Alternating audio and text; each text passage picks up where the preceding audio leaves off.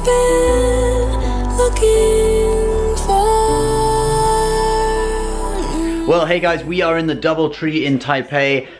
This is the last night of our, Asian section of this mega trip, and this hotel, DoubleTree in the United States, it's really just a mid-range hotel, but here in Asia, it's pretty luxurious. I'll show you some shots of the room. It's got that type of bathroom where it's like a glass window through from the room, which I love. Don't worry, it does have a blind that comes down so you can't see people, while they're in the shower. Although if it's your own family, it doesn't really matter so much. But anyway, it does have the privacy screen. But yeah, we got this hotel for 50,000 Hilton points per night.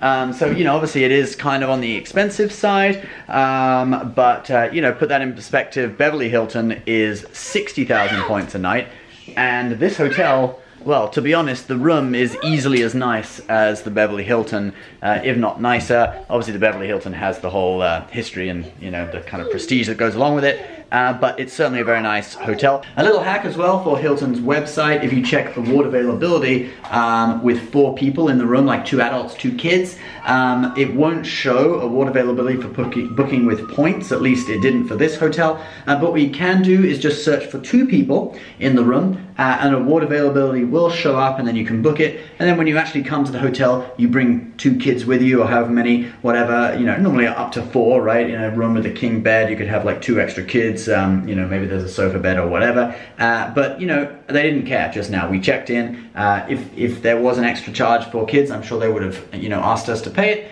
but that's really the worst that could happen. They're not going to kick you out. So yeah, basically they didn't care. So that's just a little hack for Hilton's website. Searching for an award booking, I normally just search at the beginning with 1 person in the room, and then I start adding people to see if the availability is still there. Anyway, now we're in the bathroom. I'll just give you a little tour. It's got both a bathtub with quite a cool little thing here. You've got this shower here, so if you're having a bath, you can still rinse yourself off with clean water from this shower head. It's got both a bathtub and a shower, and of course a Japanese toilet that washes your butt. A toilet? Wow.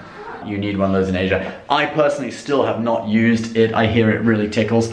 I don't know whether I'm going to use it or not. Maybe I'll put some footage of me trying it out for the first time later on in this video. We'll see.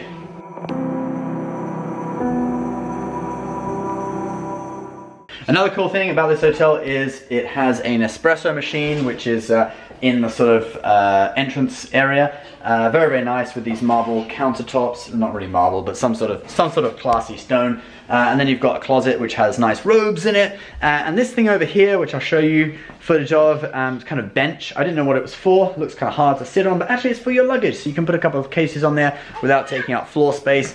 I do really love the this kind of design. It's kind of like a sort of carpet on your wall. A lot of this backlit lighting. You've also got some little gadgets here, like some sort of reading light that kind of comes out. Very, very cool. So, well worth it for 50,000 Hilton points. Remember, Hilton points aren't really worth that much.